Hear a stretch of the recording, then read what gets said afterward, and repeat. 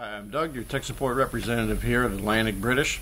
And in this video we're going to touch base on a common issue that shows up on the LR3s and the Sports, which is the alarm going off by itself on an intermittent basis. And the most probable culprit, or the item that shows up the most, is the hood switch. And what happens essentially is the hood switch can actually give a false sense or reading to the alarm system, indicating the hood's been opened, and the alarm just simply goes off. Now, we have done a previous video on replacement of just the hood switch in this configuration, which is the pop-in design. Now, these are the ones that are equivalent to the original, and yeah, down the line they could actually probably still recreate the same issue. So what Land Rover has done is change the design so that the switch is now incorporated into the latch assembly itself, and you would replace the whole latch assembly. Now, I'm not saying that this wouldn't work for you. This component we're still leaving on our website. You can still get just the switch assembly, and we actually have a previous video you can refer back to show how to install that. But what we're going to do on this is we're now going to show you essentially how to install the new design from Land Rover if this is the way you opt to go. Now, what I would do too is before changing the switch over, take a good look. If you've got a lot of rust buildup and whatnot in that latch, then it probably wouldn't be a bad idea to change both the switch and the latch. So we have an LR3 here. We're going to show you essentially how to change this over. Alright, so on the LR3 you've got 4 push tabs along the top of the grille, and a Sport is going to be similar, except on the LR3 you have the squeeze tabs on the bottom as well, whereas on a Sport is going to have 2 tabs that run down into rubber spigots on the bumper. When those you're just going to lift up and pull out. But on the LR3s you need to release this lower switch. Okay, so grill off, and this is the component we're going to be replacing. Relatively easy to get at, as you can see. It's right in front of you. And what we're going to do is start on the back side, and we're going to grab the electrical connector that goes into the switch itself, which is our culprit for setting your alarm off. And there's just a little squeeze tab right on the top of the connector housing. I'm just going to squeeze down on that, give a little wiggle, and pull that right off. So now we come back around to the latch itself. We grab a number 30 Torx drive, and I just happen to have one that's got an extended end on it, so it just makes it a little bit easier. But you can do the same with a short one and a 6-inch extension. And what you essentially have on this as well is a release cable on the bottom right hand corner, which will be easier to disconnect. Now we're going to back the bolts out, and then you're going to see in the back that there's a shim. Don't lose track of that shim when you take the bolts out completely. Set that there.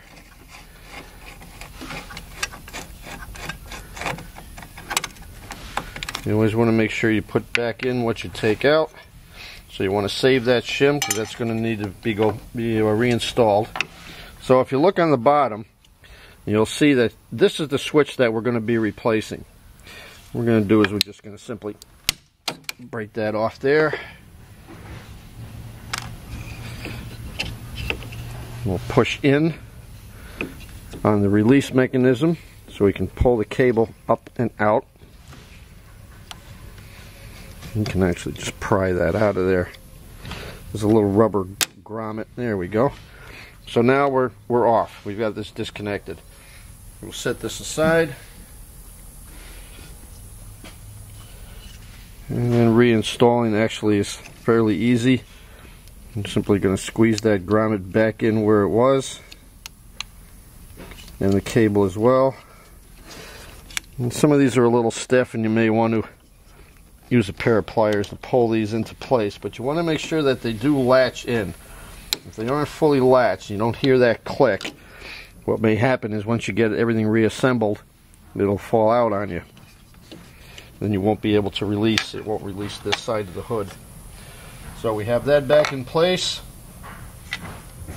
We're going to put our shim back in. Remember the shim, the opening faced up. And we'll just run one bolt through there first. just to hold everything in place. And now we grab the other.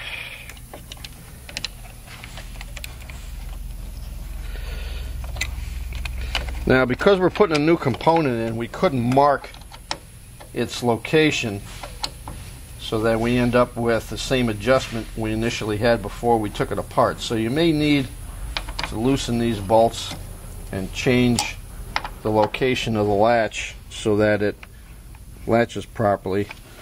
So what we're going to essentially do is start with pretty much a center position, because we can go right to left a little bit and we can go up and down, and we'll let it start in the full down position. We really don't need to lock these down quite yet. We just want to snug them in.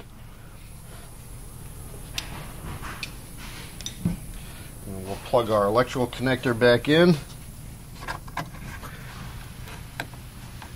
And then we'll move this switch out of the way. And what we're going to do essentially then at this point, you're simply going to close the hood, make sure it latches properly, make sure there's no looseness or bounce. If that is good, pop the hood, raise it up, tighten those bolts down, and then we'll just pop the grill back on and we'll be done. So we're going to move our light and we're going to do a test fit. Alright, so with the grill out, you can't see, you watch the loop, or what they call the striker, up under the hood, and you're going to lower that down. And ideally what you want it to do is hit dead center in that opening in the latch, which looks like we're pretty good there. Alright, so the latch latched, and we didn't feel any hard rub or a knock or any banging, so we know we're aligned pretty well. Make sure we release.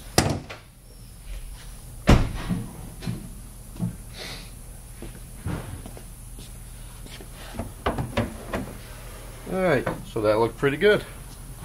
So, we're going to lock these down. It doesn't have to be real tight, just